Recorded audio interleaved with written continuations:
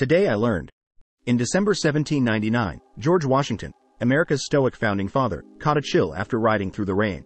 But what started as a minor sore throat would blossom into a fatal illness. The solution? A medieval practice called bloodletting. Washington ordered his estate overseer, George Rawlins, to remove nearly a pint of his blood. At the time, bloodletting was a common medical practice that was thought to alleviate symptoms.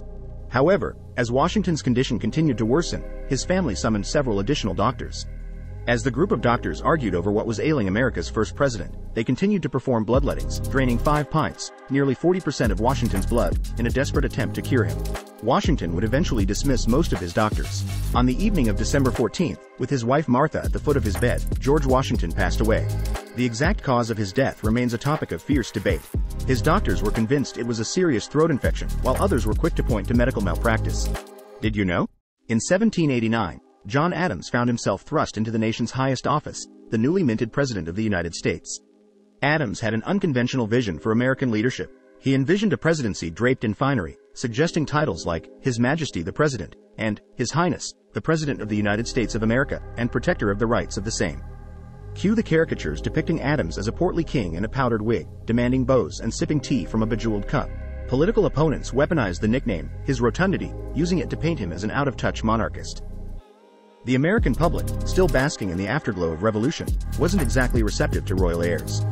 The press had a field day twisting Adams' grandiosity into something closer to farce.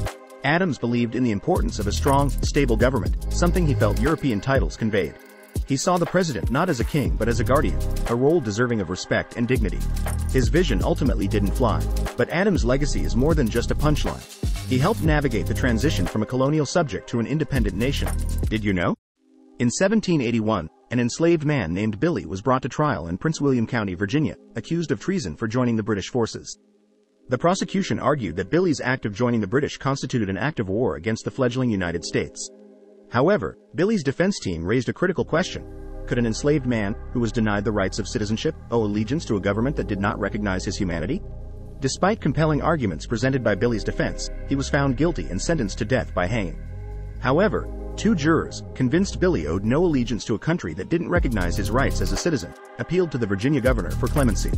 Thomas Jefferson, who was governor of Virginia at the time, granted Billy a reprieve, acknowledging the complexities of his legal status. The state legislature of Virginia officially pardoned Billy on June 14. Did you know? John C. Calhoun, an American statesman with a Southern swagger, was a fierce advocate for states' rights. In 1832, he resigned as President Andrew Jackson's vice president, marking a first for the young United States. President Jackson, a fiery populist, held the reins, while Calhoun, a brilliant orator and champion of states' rights, stood in his shadow. Disagreements simmered, gradually morphing into public clashes. Finally, Calhoun reached his breaking point and penned his resignation. However, the resignation was part of a bigger calculated move. The South Carolina legislature elected Calhoun to fill a vacant Senate seat. Martin Van Buren had already been elected as Jackson's new vice president, meaning that Calhoun had less than 3 months left in his term. From the Senate, Calhoun would defend his brainchild of nullification in Washington during the lead-up to the Civil War. Calhoun was the only vice president to resign until Spiro Agnew in 1973. As vice president, Calhoun made a record of 31 tie-breaking votes in the Senate, the most of any vice president in their capacity as Senate president until Kamala Harris surpassed the record in 2023. Did you know?